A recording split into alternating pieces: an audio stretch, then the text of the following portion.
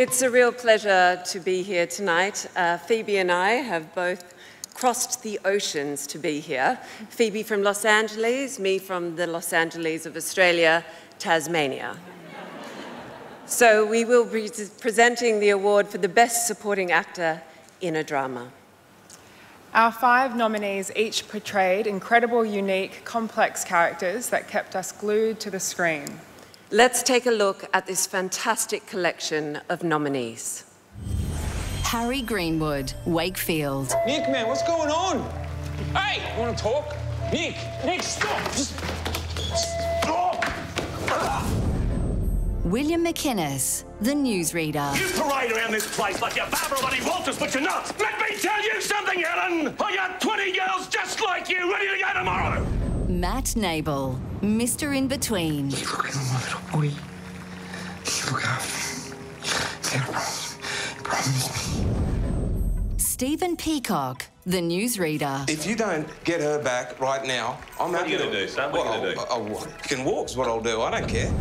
Justin Rosniak, Mr. In Between. Your hair was a lot longer at school and it was curly. Maybe that's why no one recognised you. I guarantee you, I can remember you now. And the AACTA Award goes to William McInnes, The Newsreader. Thanks very much for the award. It's much appreciated. Commiserations to the other nominees. It was really lovely to be nominated in your company.